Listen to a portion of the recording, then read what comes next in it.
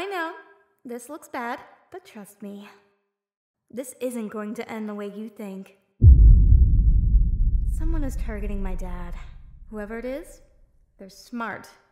They know how to cover their tracks. Every time I get close, they slip away. They'll make their move soon. I can feel it. I won't let anything happen to my dad, even if it means taking a risk or two. I still have a few moves up my sleeves. When it's time, I'll be ready. I have to be. Time to go for a ride. Huh? I hate this. I hate the way they see me. Weak. Helpless.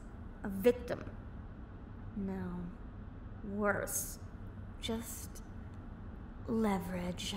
They only care about hurting my father through me. Don't get me wrong. I'm glad it's not my dad being held at gunpoint right now. But I am sick of being seen as collateral damage. As if that's all I'm worth. As if that's all I am.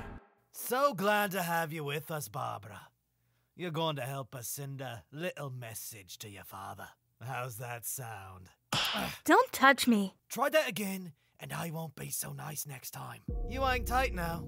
We just need to set a few things up. Don't bother screaming. There's no one who can help you now. The only one who's gonna need help is you. That's a promise. I got nightmares in my head, I fear that the thoughts build up until I can't hear, that my mind fills up into a creature, and it haunts me somewhere